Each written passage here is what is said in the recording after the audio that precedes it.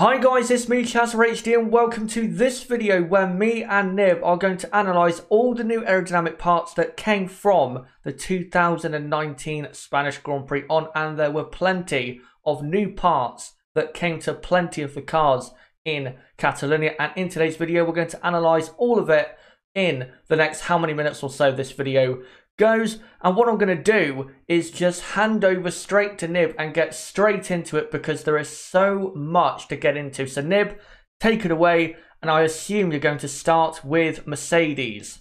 Indeed, we are going to start with Mercedes, and first of all, we're going to look at their new front wing. This is the third iteration of their front wing so far this season. It's quite a small little update for their front wing. Just the edges in towards the side of the neutral zone of the front wing have been, they are new parts, as you can see on the image there, pointing the top part, front wing there is the new front wing, and you can see the comparison. Those leading edges are just a little bit more sharper, trying to create a bit of a stronger vortex, as then that vortex moves down towards the barge boards and creates, of course, more downforce. Then moving on to this new mirror that they brought to the Spanish Grand Prix, but didn't actually end up running in the Grand Prix because there wasn't too much of an aerodynamic benefit from it. But of course, on the bottom image there, you can see the new front wing idea that they had. They might run it in Monaco. Of course, Williams tried a similar version of this early in the year, but it got banned. But Mercedes one was legal, and they chose not to run it as it didn't have a good enough aerodynamic benefit. And then just a bit of an outer shot, you can see how they've changed some of the mountings that hold up that little flap, which then is connected to holding up the rear wing. But they reverted back to that old system up on the top of the image for the race. And then just a little bit of added detail to the barge board area. As you can see on that outer barge board, they've added three little barge board things in front of the other barge board there. So just creating more downforce. Of course, that is what Mercedes are kings of at the moment.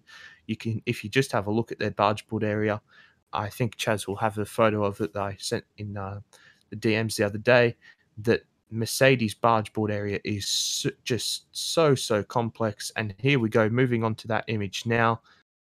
You can see that Mercedes have added on with their barge boards, which have boomerang wings hanging off of them, which is quite remarkable almost.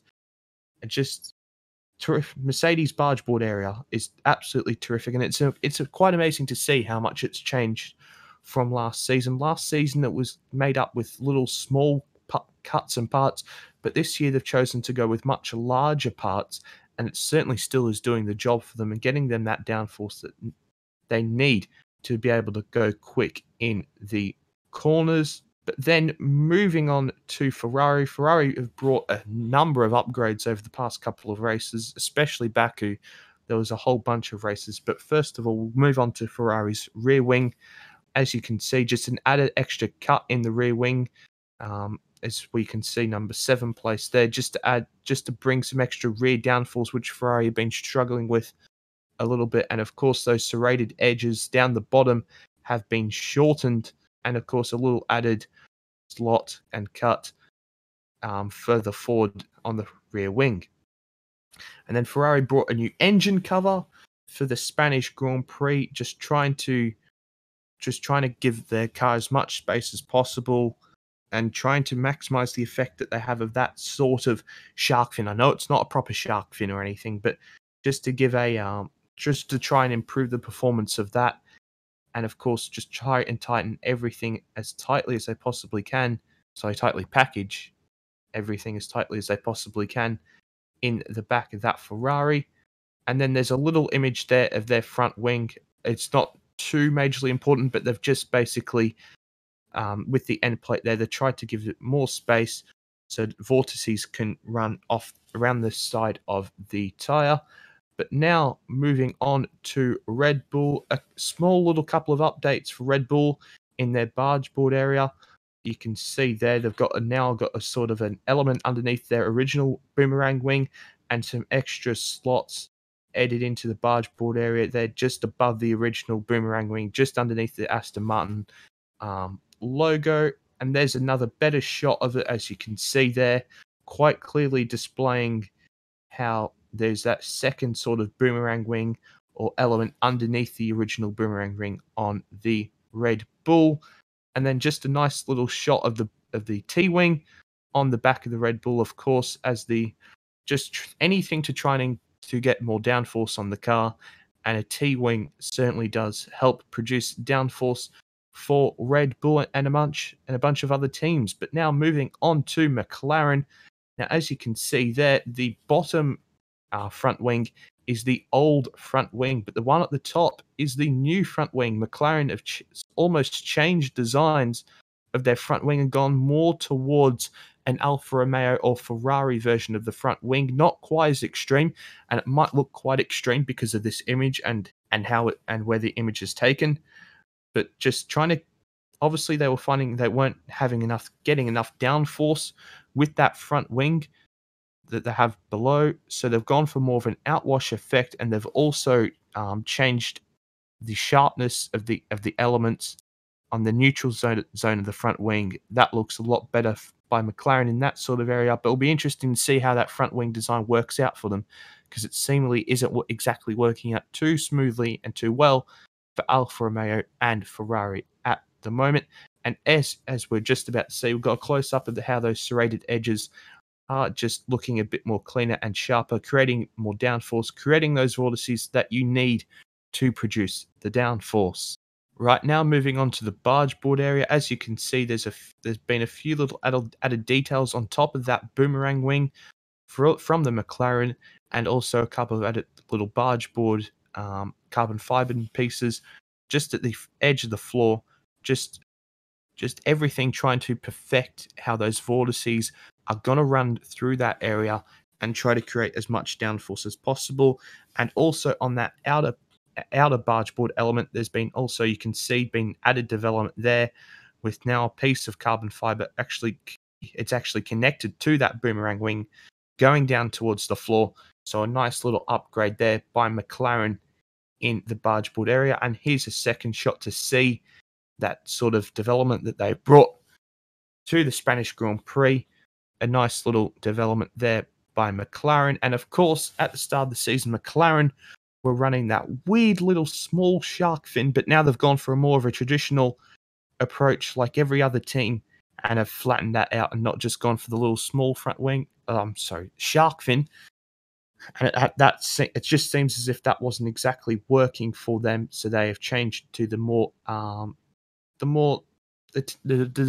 design that most teams run with on the field. And then with the rear wing, not too many upgrades on their rear wing, just a couple of nice cuts in the rear wing, just trying to create some more downforce at the back of the car. And that is where quite a lot of teams are struggling, is rear downforce, because there's not a lot of downforce at the front of the car, but there is quite a lot of downforce at the rear of the car. So it's been really hard for the teams to balance that out, and a lot of teams have been struggling with that. But now moving on to Haas, you can see that they've realigned their little flap adjuster on the bottom front wing there. That is their new front wing that they've brought, and that flap adjuster placement is just all trying to create that outwash effect, which I talk so much about when the teams were launching their car.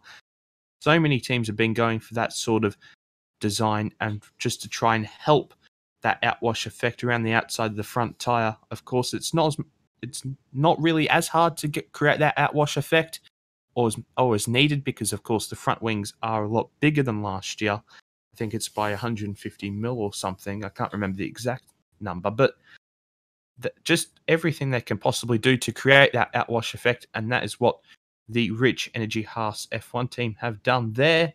But now moving on to the barge board area, quite a big development there by Haas. As you can see, they've got lots of little barge board pieces there. Of course, you can see on the top image how they had quite a big barge, looks like a 3-element barge board concept there, but now they've cut it up into even more smaller pieces, and that will just be creating even more vortexes and much more downforce than what they had before. And just on the floor, you can see a couple of nice cuts there just to try and create as much downforce as possible from the floor. And on the next image you can see some nice little smaller parts just a little bit further back in the barge board area. Reminding me a bit more Mercedes is this Haas design of the barge board area. It's more from last year, how there was lots of little cuts and lots of little aero pieces, as whereas most teams have offered to go for large barge board area pieces this year, but Haas have kind of stayed away from that and gone for much smaller pieces. And in Spain, it certainly did the job for them. But now moving on to Renault, they've brought a new sort of front wing, just changing how it lays out on the bottom element of their front wing, and to see how much closer it gets to the ground. And that's a couple of things that a couple of teams have been struggling with. However, Ferrari in the test after Barcelona were running ground measurements all along their front wing to see whether or not their front wing is getting down close enough to the ground in every single corner. So just this is something that teams will be working on all throughout the season to improve, to get their front wing as down to the ground as they possibly can, just so that they can produce as much downforce as possible. And as we know, Ferrari really have been struggling with that. And then a little couple of updates for Renault in the barge board area. As you can see, they've got all those nice cut slots on the leading edge of the floor and the front and the barge board area there. But that main barge board with the Microsoft, there wasn't many cuts in that before, creating those vortices, but now there is a couple of cuts in that barge board piece there, just creating as much downforce as possible. And Renault do seemingly have a relatively good aerodynamic car. From all the data, they're probably the 5th fastest car in the corners. So if they need to improve on that, they sure do. But a step in the right direction for the French outfit. Now moving on to Racing Point, just a couple of little added slots, it looks like, along the boomerang wing. Just a nice little update there for the Racing Point outfit. I am aware that there are more Racing Point updates, but I don't have the images here, and that some of them weren't exactly landscape, so we could not use them for this video. But now on to our last team, Alfa Romeo. They have brought a new rear wing, and you can see there on the bottom one, that is the one that is being used. It's certainly in Barcelona, just on the top element of the rear wing, just creating a little bit more of a curve in and then up, just to try and create as much downforce as possible to then spin down the back of the rear wing and down towards the diffuser. A nice little development there by Alfa Romeo.